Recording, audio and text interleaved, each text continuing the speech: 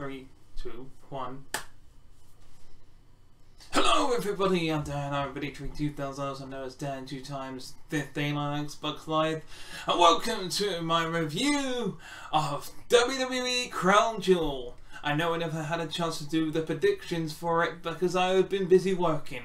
However, I'm wearing my Suplex City t-shirt as I'm watching Crown Jewel, the kickoff show, and Roman Reigns will be taking on Brock Lesnar in the main event for the Universal Championship.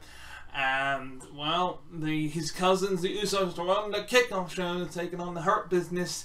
And it was a very good matchup. And the Usos picked up the victory against the Hurt Business. I cannot wait for the second matchup.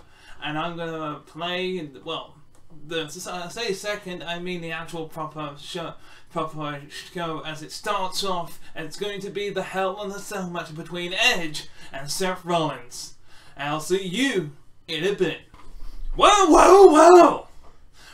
We had the Hell in a Cell match. The Radiator Superstar Edge versus Seth freaking Rollins. And it was a hell of a matchup, no pun intended.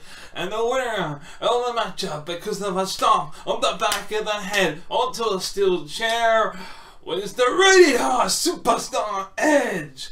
What a matchup. I could have gone either way. There was even a moment where Seth Rollins was going to kick Edge's head in with a chained boot, but nothing happened, and it came out, it was like a low blow with the steel chair. And after that, Edge comes back, hits the stomp on Seth Rollins. 1, 2, 3. The match is over. As we will now go on to the next match. Well, that's the third matchup, or overall, the second match on the main card was Mansoor versus Mustafa Ali, and it was a really good, interesting match. I liked it, and well, it was Mansoor that overcame Mustafa Ali at the last minute, as Mansoor was in the middle ropes, and he was about. Ali was going to climb the top rope and is about to hit that 450 onto the back of the neck, but he moved out. Mansoor moved out of the way at the last minute, and then hit this nice swinging neck break, springboard neck breaker. And 1, 2, 3, match is over. Mansoor is victorious. As we will now go on to the next match. Oh my god, and I can't believe I just witnessed a really good match. Just RK Bro went one-on-one against AJ Styles and Omos for the Raw Tag Team Championship.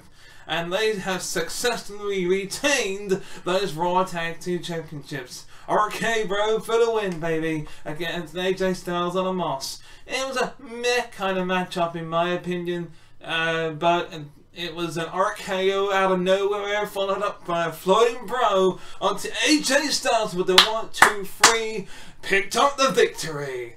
And we go on to the next match. Next matchup is the Queen's Crown Tournament Finals between Zelina Vega and Doudrop. And I thought it was gonna bring. Well, ladies and gentlemen, I'm going to reveal I'm a celebrity fashion, the winner of the Queen's Crown Tournament is Zelina Vega! Zelina Vega is the very first Queen of the Ring, or Queen's Crown Tournament winner. She is now the Queen of WWE. Oh my god, this is... I can't believe that it was in shock. She beat Doudrop fair and square just like that with her sunset flip powerbomb finisher maneuver. I can't believe it, but there you go. Queen Zelina will rule with an iron fist in WWE. Wow. Just wow. On to the next matchup, which I am going to presume. This matchup, it was the no holds barred Falls Count Anywhere matchup between Goldberg and the almighty Bobby Lashley. And my God, I thought that Lashley was going to win. He came up with a huge strategy, bringing probably the same chains that Seth Rollins used in the Hell in a Cell match against Edge, but wrapping it around his fist and beating him down with it. Took out his knee. Even at one point, you know, thought that it was all over and it was going to be a spear through the table and 1, 2, 3. But no! After that spear, he missed. Goldberg hit his spear of his own, hit the jackhammer, and 1, 2, no! He took off his gloves. He said, "This is not going to end like this." Took him down the ramp. Bobby Lashley said, "Yeah, you know what? I've had enough of this." And Cedric Alexander and Shelton Benjamin of the Hurt Business tried to help out and bring some kidney sticks to the matchup. That got taken out by Goldberg. Then Goldberg whacked Bobby Lashley with the kidney sticks a couple of times. Then Bobby Lashley got back up and spear off the top of the ramp through 2 tables. 1, 2, 3, and Goldberg with the victory again. 2 as 1 match each though. Gentlemen, the next matchup was the King of the Ring finals between Finn Balor and Xavier Woods. That doesn't really work, but Xavier Woods. A New Day member Xavier Woods versus Finn Balor in the final of the King of the Ring finals, and what a good matchup, back and forth. And then it was this close of Finn Balor winning the King of the Ring tournament. When, ladies and gentlemen, your new King of the Ring, after well, getting out of the way of the coup de grace from Finn Balor, Xavier Woods hits that big old elbow drop and becomes the king of the ring. Oh, how Woods! Oh, how Woods! Oh, how Woods! We got a new King of the Ring, and his name is Xavier Woods, baby! I can't believe it. You got Xavier Woods as the King of the Ring.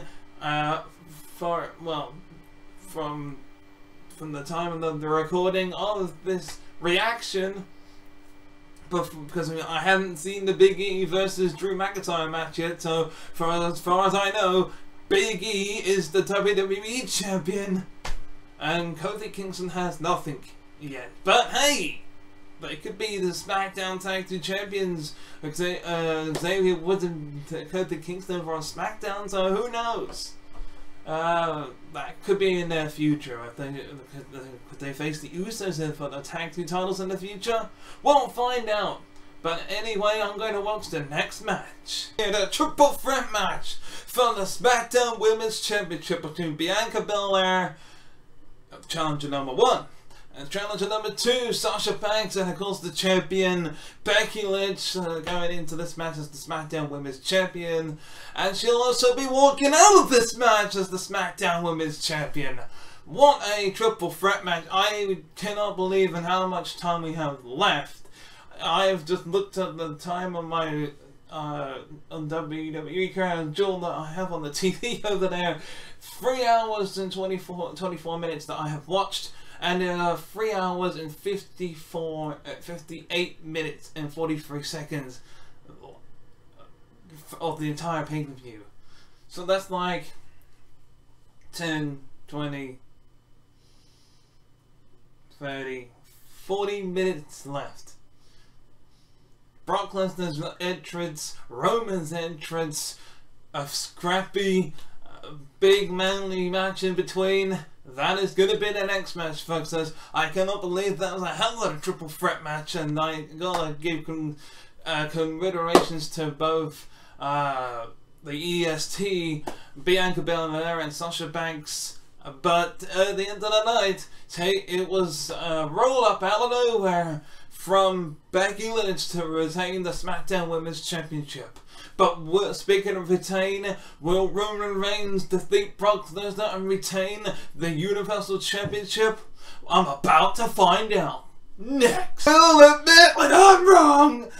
Ladies and gentlemen, I hope you enjoyed Crown Jewel as much as I did, because my God, we are the main event between Brock Lesnar and Roman Reigns, the head of the table. Here I was, sitting on my bed, watching Crown Jewel, thinking, oh my God, we're gonna see Paul Heyman turn, we're gonna see him turn, we're gonna see him betray Roman Reigns, but it didn't happen. It proved all the bloody marks wrong, including myself. I wasn't marking out here, but for a good reason. I'm glad I was proved wrong as well. It was a great back and forth matchup. There was F5 spears, Superman punches, everything was suplex galore from Brock Lesnar. The referee gets taken out in a no disqualification matchup. That's one thing I'm questioning here, but Paul Heyman's like, you know what? Fight amongst yourselves, and throws the championship belt into the ring. And just as when Brock Lesnar looks like he's going to take that belt in a tug of war, and in comes the rest of the bloodline. Super kick, double super kick, taking out Brock Lesnar, and then Roman Reigns grabs the title belt. Wham! Whacks Brock Lesnar with the title belt, and won as the new referee. And it comes down to the ring, counts it 1, 2, 3, and then still the reigning, defending, undisputed Universal Heavyweight Champion, Roman Reigns. By God, I enjoyed every single last minute from the kickoff show to now of WWE Crown Jewel. The next pay-per-view will be Survivor Series, and I will be making my predictions for Survivor Series, whether that will be including Jack and J-Rock like before, and myself. But until then, until Survivor Series, goodbye. Thank you very much for watching this video. If you want to watch the previous video, click on the video on the left. But if you want to watch the playlist, then click on the video on the right.